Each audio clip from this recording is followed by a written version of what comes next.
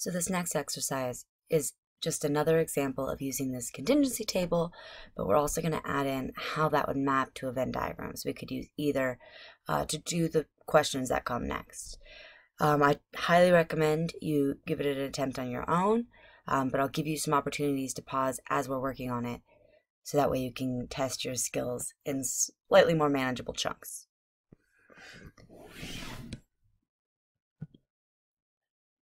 So hopefully we've gotten to the point where we realize that our first step is to sort of just read through the question, see what our events are, and then do some basic translation, because it'll probably help us out in the long run. So looking through this question, the very last sentence tells us that we're looking at laptop or desktop in terms of what a student owns. And they've told us what letters to use as well. They've said, let's go ahead and use L for laptop and D for desktop. Hooray! And then we know that we can go through the entire question looking for those words and looking for our percentages. A study showed that 48% of college students have a laptop. And, okay, so there's nothing in that sentence but the probability of laptop. And 53% have desktop computers. Nothing here about having a laptop or not, so that's just desktop by itself. It was also found that 79% of college students have either a laptop or a desktop. So laptop or desktop. And then our final question tells us that the probability that we want to find, what is the probability that someone has both a laptop and a desktop? So we're looking for probability of L and D. Part of the reason for wanting this is that right now we don't have all the necessary pieces to fill in the contingency table. The contingency table needs us to have one of the ands, one of these four pieces, as well as one of our outsides, or two of our outsides. And right now, all we have are two marginals. We don't have an and, we have this or instead.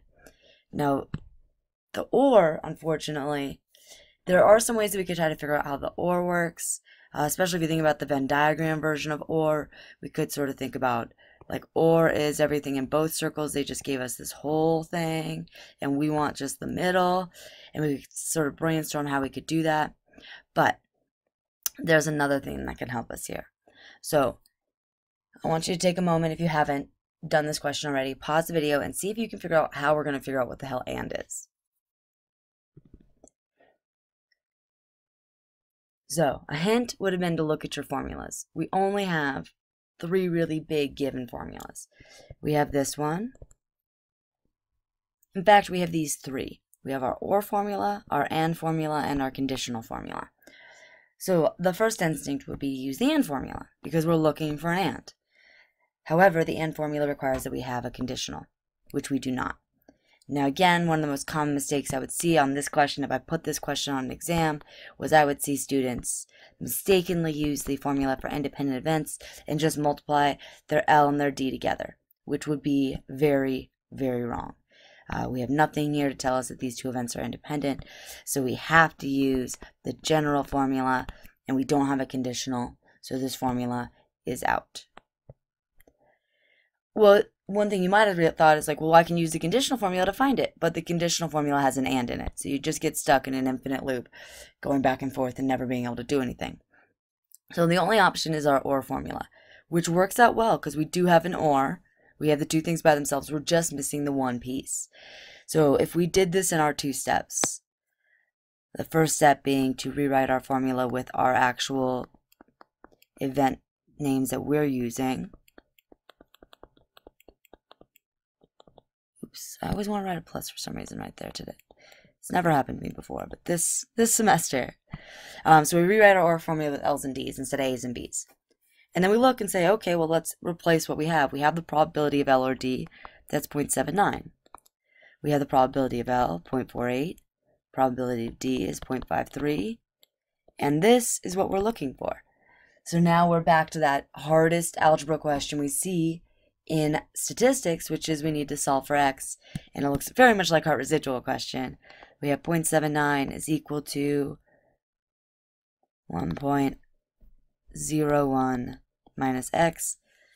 So we'll subtract the 1.01. I don't trust myself this early in the morning to get this right. X is equal to 0.22. Or negative x equal to negative 0.22, and then eventually 0.22. So now we have enough to fill in our contingency table. We have laptop by itself, the total for the laptops. We have desktop by itself, the total for the desktops. And we have laptop and desktop, that intersection. And remember, we know our total is 1. And then we can fill in everything else. Everything has to sum down the rows and columns.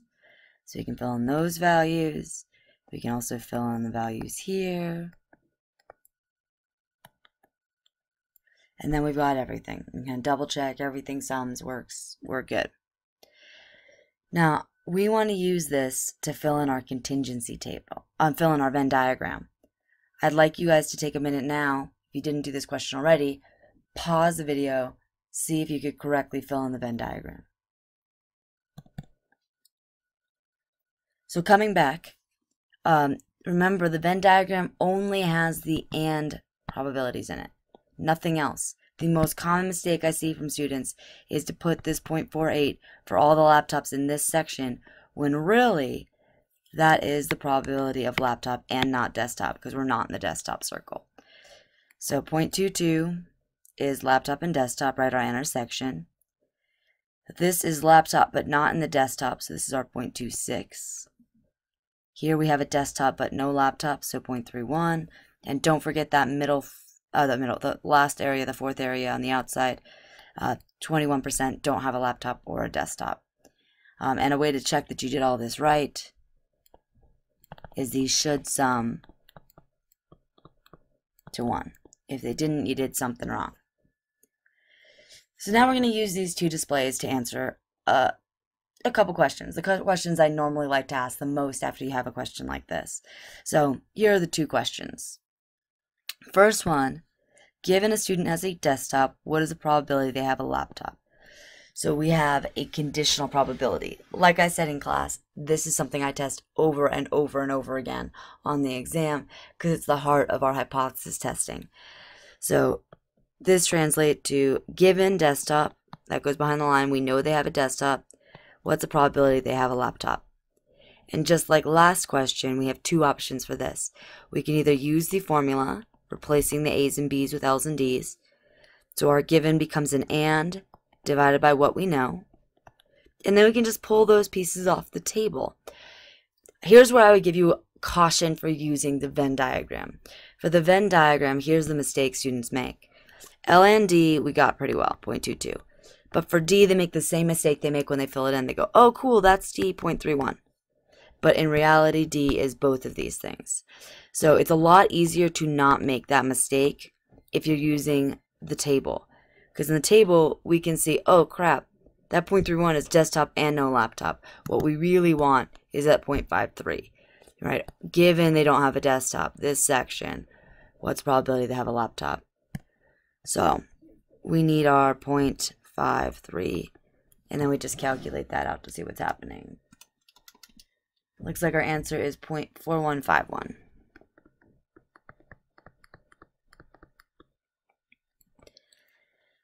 And then we have the same question we saw in the last example. Are these two events independent? Is there some relationship where somebody who has a desktop is more likely to have a laptop or vice versa or the opposite?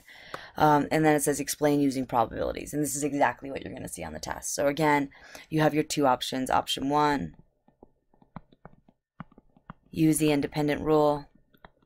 And this is where you would really get in trouble if you had used the independent rule to create your entire table. Option 2, use your given conditional. If we know, if the additional knowledge doesn't tell us anything, if knowing they have a desktop isn't giving us any new information because they're not related, well, this is just the probability of laptop. So and then you can plug into both of these and see. So L and D is 0.22. Our L by itself is 0.48 times 0.53. 0.48 times 0.53. We get 0.2544.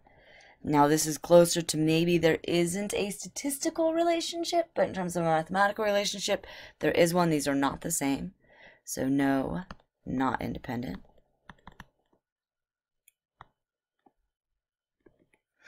And we could also do the same thing with our conditional. Does 0.1 of 4151 equal 0.48? No, it does not.